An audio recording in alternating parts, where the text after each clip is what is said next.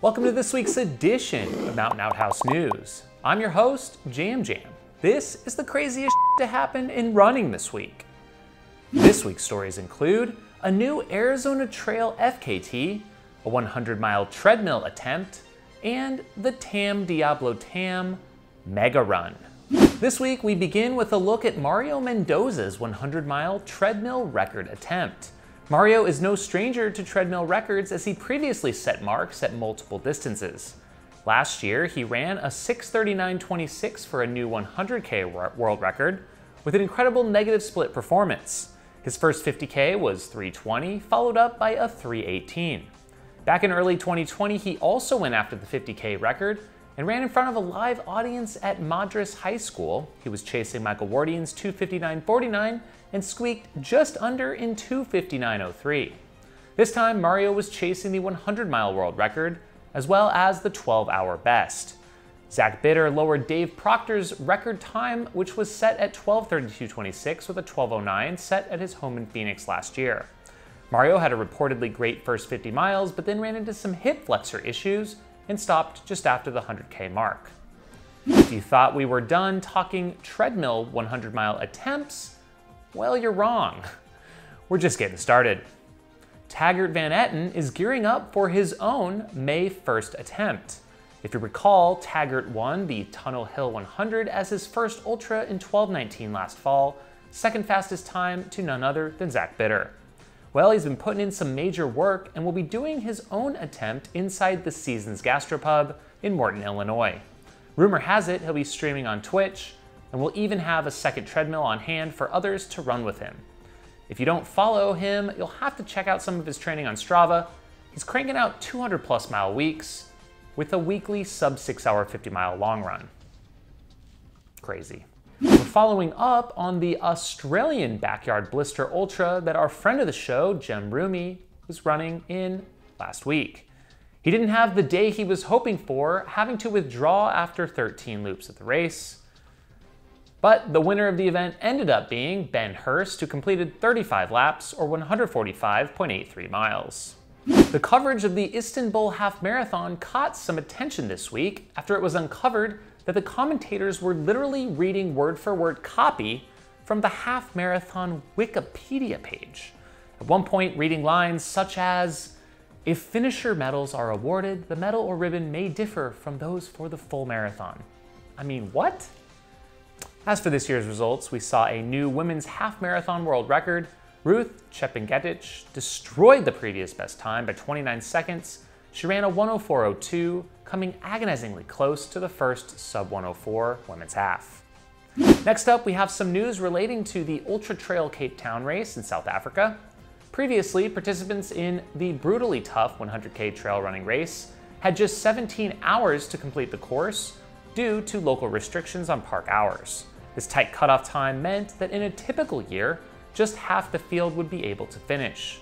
The event just announced that they have received approval to extend the cutoff times for the race to a full 24 hours, likely allowing for a majority of their participants to have a shot at crossing that finish line.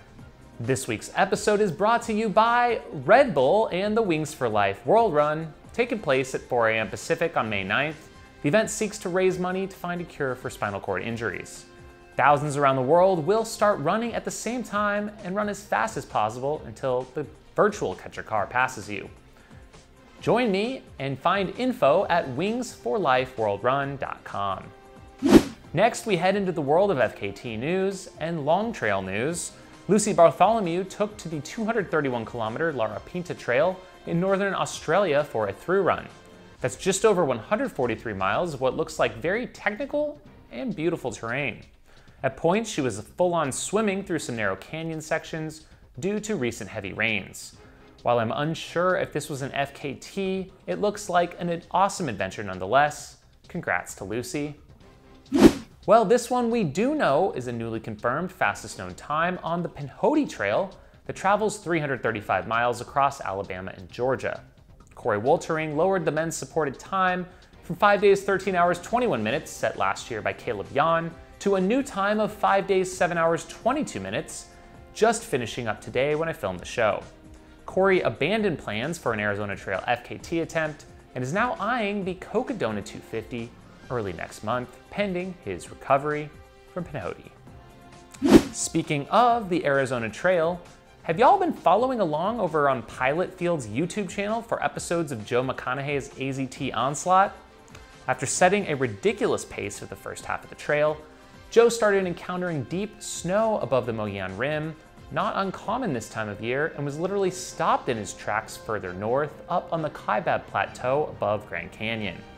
He at one point abandoned his attempt completely and quit after post-holing for many hours and miles. With bloody legs from breaking through the icy layers of snow covering the trail below, it was unclear that it would be possible to safely continue. With the encouragement and help of his crew, he did go back out on the trail. His crew helped trek ahead to break trail for him, and eventually he made it all the way on foot up to the state line trailhead in Utah, setting a new overall fastest known time, 13 days, 3 hours, 21 minutes. This shaved more than 2.5 days off the previous supported record held by Michael Versteeg, and more than a day off of Josh Perry's supported record. Joe is now the first and only person to go sub 2 weeks on the 800-mile-long trail. Also out on the Arizona Trail this week was Candace Burt, who unfortunately had to abandon her attempt after a few days after a dental issue forced her to seek medical attention. Hey there, if you're enjoying this week's show, please drop us a like on the video and comment below your favorite story of the week. We now have a couple shares from Patty O'Leary this week. The first is the Run for AMA Ultramarathon, which is a fundraiser for UCSF Cancer Center. He ran 62 miles across the course near the Skyline Ridge Preserve and Mendingo Hill. This was also a tribute to Robert Rhodes. Patty also highlighted Oscar Meharada's Tam-Diablo-Tam run, which was a wild 110-mile route that had him starting in Mill Valley, climbing to the top of Mount Tam, then running across the bay to Mount Diablo for a summit, and then back to Tam again. He finished in just under 30 hours, and the route had 10,000 feet to climb, with a mix of trails, roads, and more. In this week's bonus story, only available for Patreon supporters, we'll chat more Arizona Trail and whether or not I'll ever consider doing it again. Now for a few race results from the week. The Chicago Lakefront 50K saw 71 finishers, although no record times this year on the flat and fast course. Todd Gunter was your men's winner in 3:31, and Tracy Escobedo was the ladies' winner in 4:33.